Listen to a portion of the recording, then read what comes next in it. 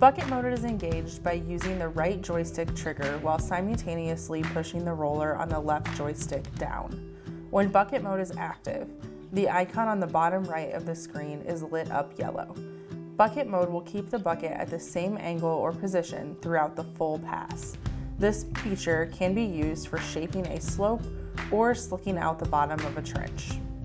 The point of reference can be changed from the right to left bucket tooth or to the middle of the bucket. This change can be made through the shortcut on the right side of the screen. The point of measurement is crucial when cutting a pipe ditch or any slope really. You will always want to use the bucket tooth that is on the outside of the cut, as to not overcut the slope or ditch embankment. When digging a flat bottom trench or anything flat, you will want to focus on the middle of the bucket.